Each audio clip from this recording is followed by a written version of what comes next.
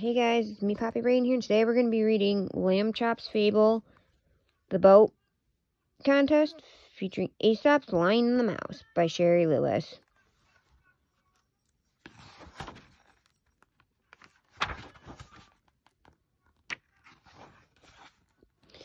It was Lambchops who discovered the little pond in the park. She and Charlie Horse loved to watch the big kids sail their boats on the water. One day a sign was posted on the tree. Charlie read it out loud. Model boat building contest. Build the best boat. I bet I could build the best boat, bragged Charlie Horse. Me too. I could too, insisted Lambchops. Everyone laughed. They're laughing at you, Charlie said to Lambchops. The contest is for older kids. They're laughing at you too, Charlie, said Lambchops. Sherry took them to the harbor to look at the big boats. Some boats were tied to the dock. Larger ones sailed in the deeper water. Why does the big boat have a baby boat on a leash? Asked Lambchops. So people can row from their big boat to the shore, answered Charlie Horse.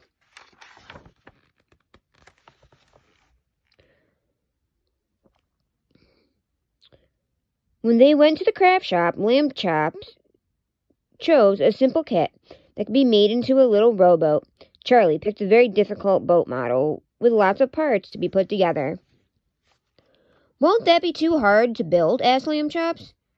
For you, answered Charlie Horse, but not for me. I'm going to win the contest. But Charlie Horse did have a hard time building his boat. So many little pieces, he said. I wonder if I really can build a better boat than all the other kids. Don't worry about the other kids, said Sherry. Just enjoy doing the best you can. Lambchop's rowboat was easy to put together, and she finished it quickly. Look what I made, she said proudly. Charlie Horse snapped. Your boat's too small, just like you. You can't win. And now, setting her little boat aside beside his big ship, Lambchops felt foolish. Charlie Horse is right, she thought to herself. I'm just too little. The day before the contest, Charlie had still not finished. Now can I help you? Offered Lambchops.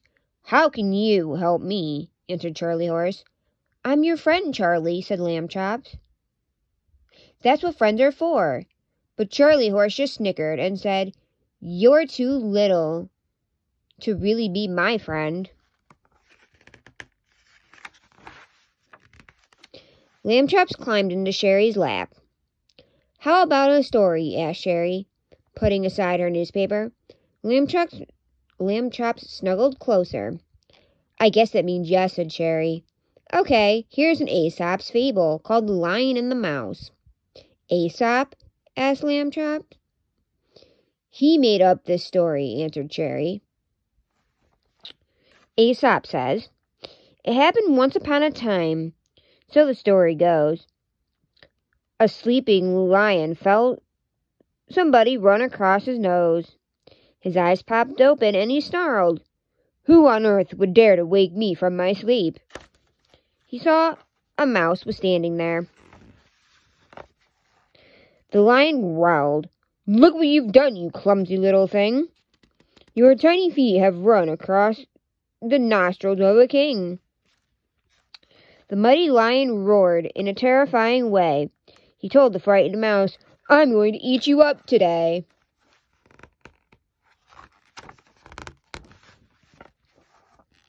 The mouse said, Sir, I'd hardly make a satisfying chew for someone who's so wonderfully big and strong as you.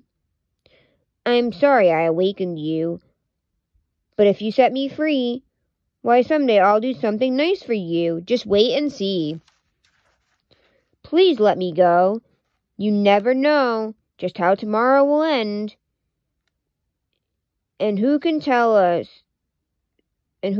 what use a mouse could be, especially to a friend? The lion was so amused that he finally agreed, and the mouse ran far away. The minute he was freed, you should have seen that tiny creature scamper out of sight. But do you know, the day arrived that the mouse proved he was right. For thought the lion was big and strong as you can get. He got himself entangled in the ropes of a hunter's net. He twisted and he turned, and the hunter heard him roar, but the king of beasts could not escape, since that's what nets are for.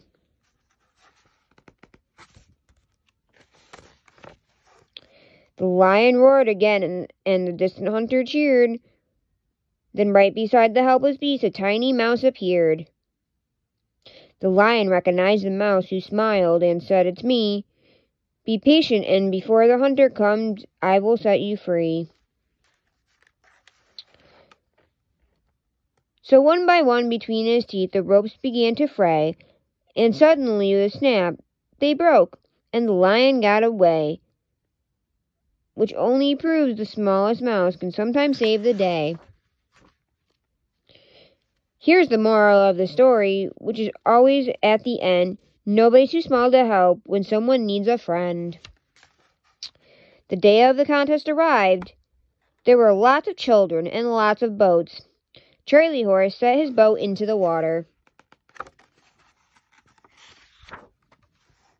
"Oh no," whispered Charlie Horse. "That girl built the same model as mine. Why would the judges pick my boat as the best when hers is... Why would the judges pick my boat as the best when hers is no different?"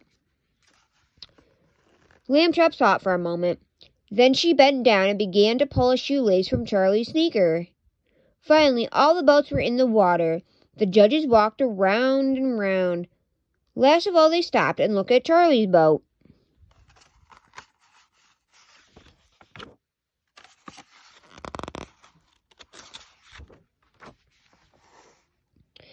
There was a moment of silence. Then the judges smiled and said, "That's the winner. Such a clever idea. Of all the boats sailing on the pond, only Charlie's has a little rowboat trailing behind it." Everyone applauded when Charlie Horse got the prize. As he shook the judge's hand, Charlie said, "Thank you, but I want to share the prize with my good friend Lambchop." Lambchop says, "You may be little, but don't ever think little of yourself. Even the small of us can do big things." The end.